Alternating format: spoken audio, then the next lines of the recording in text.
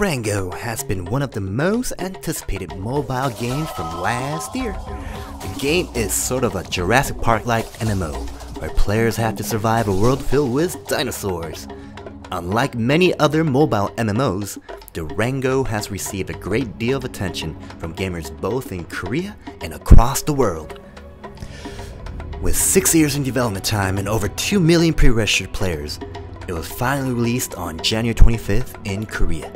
Since then, players have truly learned how a potentially promising game can get completely shaped by a poor launch. It all started when the server opened at 10 o'clock in the morning. 99% experienced the server crashed due to an overflowing amount of players. Those who were lucky enough to get in experienced multiple errors. For example, they weren't even able to leave the island you'd first start off in. So they would collect rocks and twigs to level up, which resulted in a wasteland of abandoned items.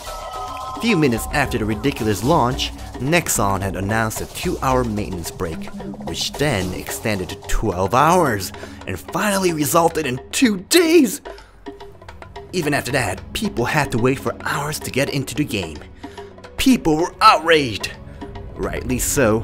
There were so many 1-star reviews on Google Play and other app stores that the total rating of the game barely managed 2 stars.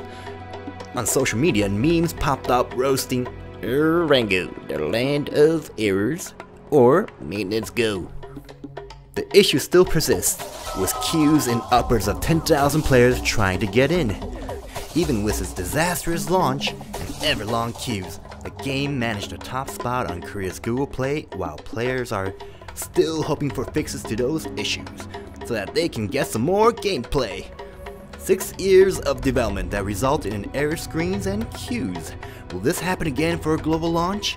What do you guys think? Leave comments below and subscribe for more game news. Until next time, Scooby-Doo-Boo-Boo!